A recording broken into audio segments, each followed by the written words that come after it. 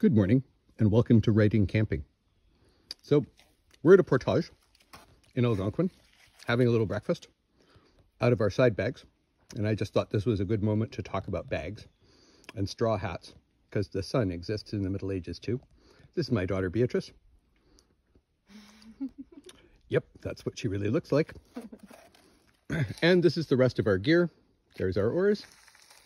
There's our boat, which is actually a 19th century design built in Kevlar, but it's more like a medieval boat than most things. And that is Ralph Bice Lake that we're about to cross. See you later.